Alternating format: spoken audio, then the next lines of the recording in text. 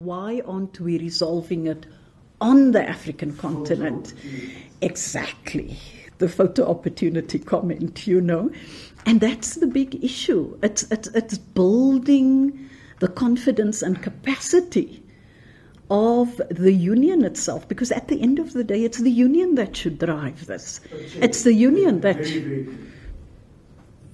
The president, Thabo Mbeki, was the person that led that conversation on the African continent in contemporary times.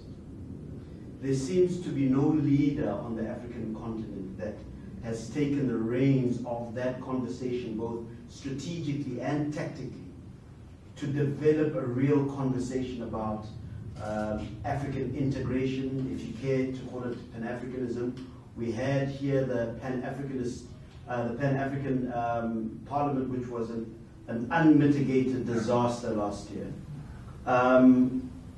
Who is leading that conversation on the African continent at the moment, in as far as strategic and tactical, practical integration of Africa, other than the little squabbles that are very reactionary at the moment?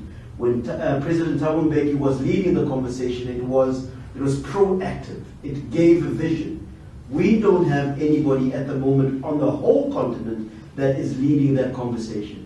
How do we start that process? So that's the responsibility of the union, amongst others, but let me deal with it in two parts.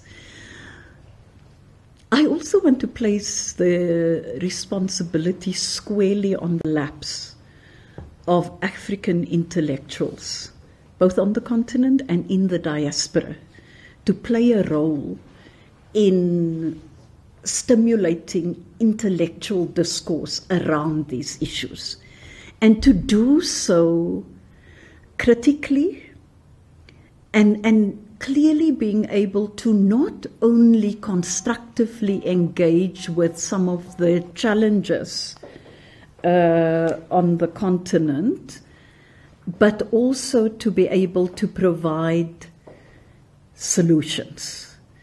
To reflect on where things have fallen down. Secondly, you've correctly pointed to the issue of the Pan-African Parliament and the importance of the Pan-African Parliament to hold governments accountable to what they have committed to through the Constitutive Act of the African Union, to hold governments accountable to programs. So I'm giving you a long-winded response.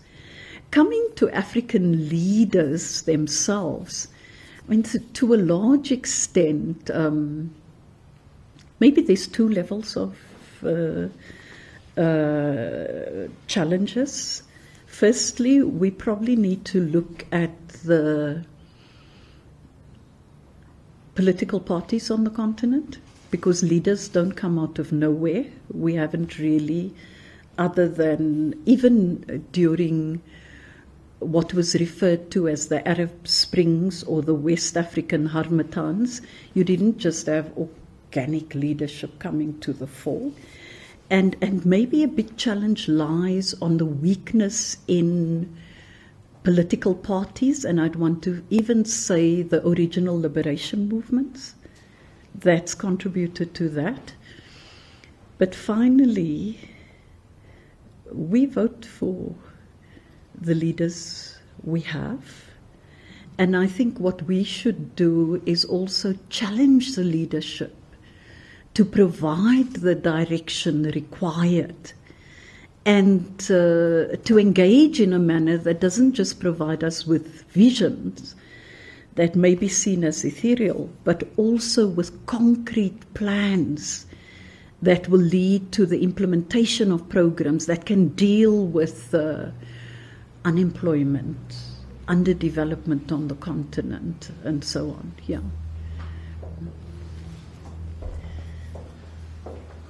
Colleagues, thank you very much. That concludes this briefing. We look forward to having you join us on the 27th of May. That would be Friday next week, where most of these issues will be unpacked and elaborated upon. Thank you once again. Thank you. And it's definitely going to be exciting, just judging from your questions today. Thank you. Thank you. Thank you, Chair. Phone hasn't dropped.